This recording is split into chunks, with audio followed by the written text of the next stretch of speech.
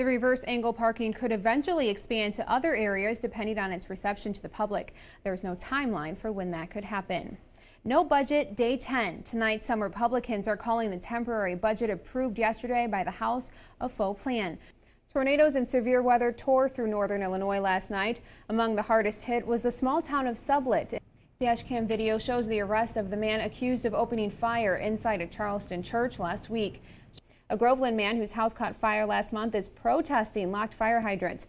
More rain over the next few days is raising more concerns about Peoria's Red, White, and Boom fireworks show.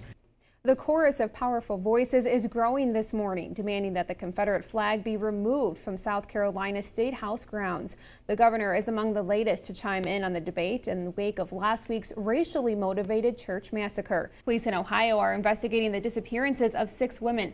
4 have been found dead, and residents worry there is a serial killer on the loose. An Illinois senator is calling for an investigation into a fire at a regional air traffic control center in suburban Chicago, which is still plaguing some air travelers today. Some children in Peoria got the chance to get to know the people who serve and protect them. Halloween is bringing in the big bucks this year across America. Surprise. Remember that time you wrote something disastrously personal but accidentally hit reply all and looped in everyone else? Well, good news. There's a way to reverse the damage. Yes, I think everyone has done that at one point. I wish they would do that for text messages too.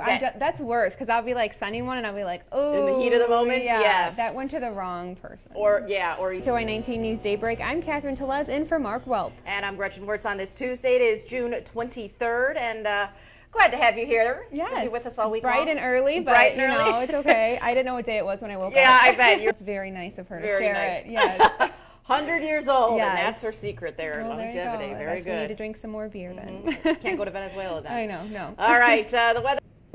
You think of all the things you mess up in the kitchen I know. and just throw away automatically. Yeah. Maybe we should really try them. Rethink that. Yeah, you never know. So custard pie, and then frozen. Yeah, like stuff frozen on top, maybe. I'd try it. Yeah, I would.